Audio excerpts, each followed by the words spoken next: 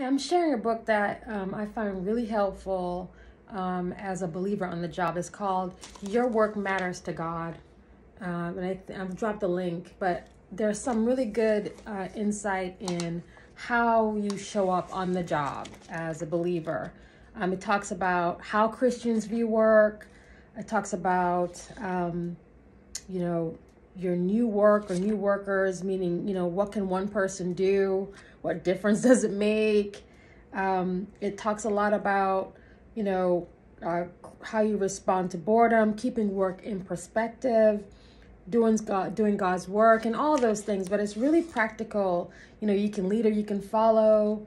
Your reputation is everything, and how we show up on the job. Now, this isn't a book that's going to tell you that you need to come out and take over on the job. It's not a book about, going into the job and being that person that's holier than the Holy Spirit. That ain't it. This is just a really good book that's kind of practical, that reinforces, the way that you view work.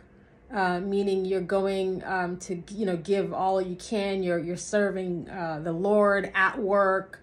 So if you're looking for that kind of workbook that can really help you through really framing your work back to God, this is your thing. So I'm gonna drop the link so that y'all can buy it. This is not a paid promotion. This is clearly something I've used. So I just wanted to drop a recommendation for those of y'all who are looking to kind of integrate your work into your life. Okay, I hope this helps. I'll drop the link. Deuces.